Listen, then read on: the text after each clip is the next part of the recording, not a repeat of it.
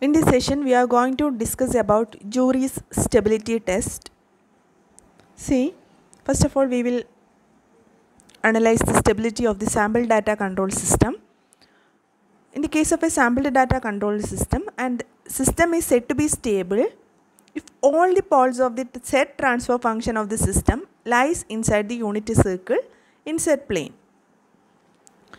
See, we have studied the stability condition in the case of Laplace transform or S-domain function. In that case, all the poles should lie on the left half of the S-plane. When we are coming to the set plane or set transform, the sample data control system is stable if all the poles of the set transfer function of the system lies inside the unity circle in the set plane. That is the condition. So, we will be given by a set transfer function of the sample data control system, and we can express that in the form of h of z is equal to z of z by r of z. So that can be expressed in the form of a polynomial, that is a0 into p of z by q of z, where a0 is a constant and p of z is a numerator polynomial and q of z is the denominator polynomial. So here the characteristic equation is a denominator polynomial, so we can say that characteristic equation is q of z equal to 0. So the roots of this characteristic equation are the poles. So those poles should lie inside the unity circle. That is a condition for stability in the case of sampled data control system. Okay.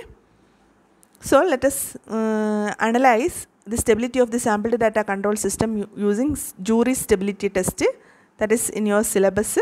So first of all, jury stability test is used to determine whether the roots of the characteristic polynomial lies within a unity circle or not.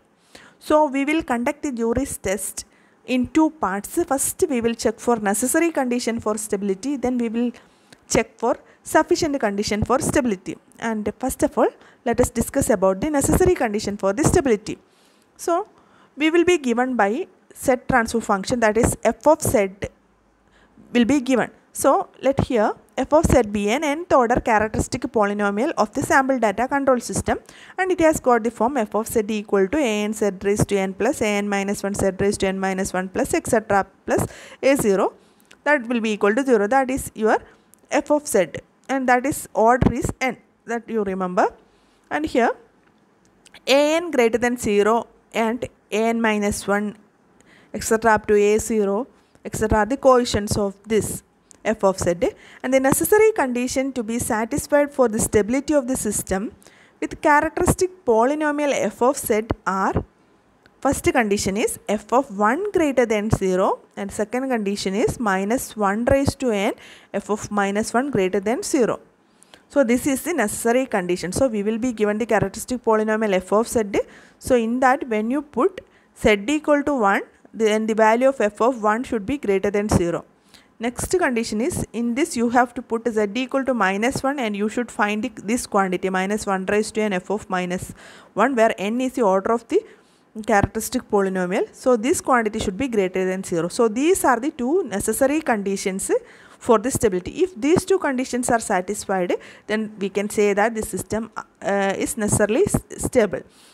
So again, once we check the necessary condition, we have to ensure the sufficient condition for stability. So we can check the sufficiency for stability by using two methods, and first method is method 1 for testing stability. So here we have to form a table, and here it is indicated the different rows, and there will be 2n minus 3 rows, where n is the order of the characteristic polynomial. So we have to first mark 2n minus 3 rows. That is the first condition for forming this table, and we have to put the z values, z raised to 0, z raised to 1 etc. up to z raised to n in the upper row, and we have to first write the coefficients of the polynomials. So that is given in here, an minus 1, an minus 2 etc. up to a0. So that is written in the first row, and the other row, second row, is formed by reversing the first row. So first of all we have to write an, then an minus 1, then an minus 2 etc. up to last one is a0. So first and second row is formed easily. Next we want to find the third row. So there is an equation for finding the third row, fourth row and fifth row. So Third row can be find out by using the equation. So kth element of the third row is given by bk. Suppose third row is 1. This is 1. B0, B1, B2, etc. up to Bn minus 1 is the third row. So that its element is formed by A0, An. What is A0, An? This is this one. A0, An. Okay. A0, N determinant An minus k, Ak. That is the next element. So kth element of the third row is formed by using this equation. So B0 will be formed by k will be 0. So A0, An, An, A0. B1 will be equal to A0, An, An minus 1, A1. So similarly we can form we can calculate other elements. So these elements can be written in the third row. So B0, B1, B2, etc. up to Bn minus 1 constitute the third row. So how can we find the fourth row? Fourth row is the reverse of the third row. So here we obtain the third row. So fourth row is Bn minus 1, Bn minus 2, Bn minus 3, etc. up to B0. So all the even rows are formed by reversing the odd rows. So there is different equations for forming the odd rows. That is the determinant value, this one. So next we have to find out the third and fourth. We obtained fifth row. Fifth row is obtained in the same way. That means how can we find this kth element of the fifth row? Ck will be equal to. So we are utilizing, in order to find this element, we are utilizing these two, just above two rows. So B0, Bn minus 1. That is the first element. B0, Bn minus 1. Next element is what is An minus k. So Bn minus 1 minus k. And the next element is Bk. So this is the equation. B0, Bn minus 1. Then Bn minus 1 minus k, B0. So C0 can be found out by k will be 0.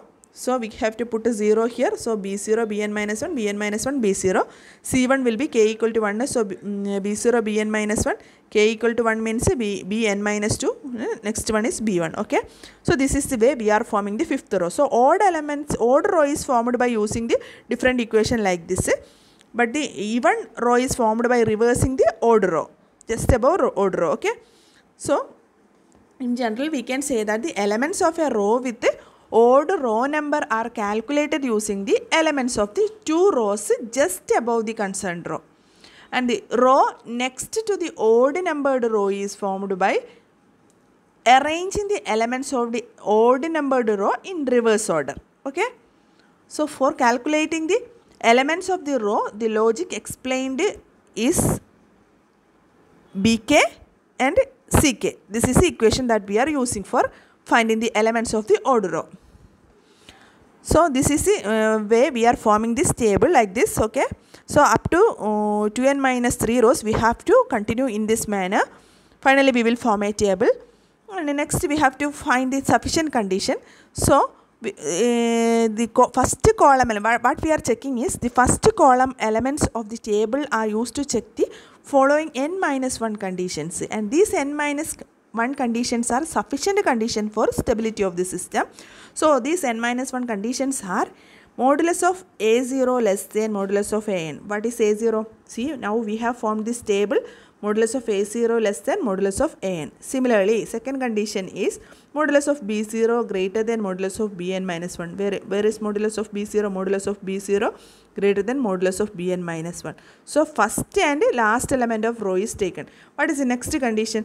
The modulus of C0 greater than modulus of Cn minus 2. What is modulus of C0? Modulus of C0 greater than modulus of Cn minus 2. So first element modulus and last element modulus in a row are connected by using this relation. So we have to satisfy these conditions. We have to check for the satisfaction of these conditions. If all these conditions are satisfied, so the sufficient condition is satisfied. That means the system is stable. So if the necessary and sufficient conditions are satisfied, then all the poles of the system lie inside the unit circle in the set plane, and so the system is stable. So if one of these conditions is not satisfied, then we can say that the system is unstable. So in order to check the stability of the system, we have to first check the necessary condition. If it is satisfied, then we have to go for sufficient condition check. And if the necessary condition is not satisfied, then we can directly say that the system is unstable. So method 1 and method 2 can be used for checking the sufficient conditions. First, now we have discussed about method 1, and next is method 2 for testing sufficiency. And here again we are writing the same equation that is given in the question, that is f of z will be given, that is a characteristic polynomial. So this is obtained from this equation or polynomial. We are taking the coefficients a0 to a0, an minus 1, etc. up to an. And so by using that coefficients, we are constructing two matrices that are x and y, and its order is of n minus 1. So the matrix x is given by a0, a1, a2, etc. up to an minus 2. Then second row is formed by first putting 0. Then we will write a0 like that manner. Similarly, it will goes to this point. And next y is formed by a2, starting from a2, and it will goes to an. Then we will start with a3, and last element will be 0. Similarly, it will be going in this manner. So x and y are formed. So first we will take the sum of x and y, so that we will form another matrix h1. It's a sum matrix, that is h1 equal to x plus y. Then we will find the difference matrix h2, that is x minus y. So in this method, sufficient condition for stability is that the matrices h1 and h2 should be positive innerwise. So we will be forming h1 and h2. So the condition for sufficient condition for stability is that the matrix h1 and h2 should be positive innerwise. What is its meaning?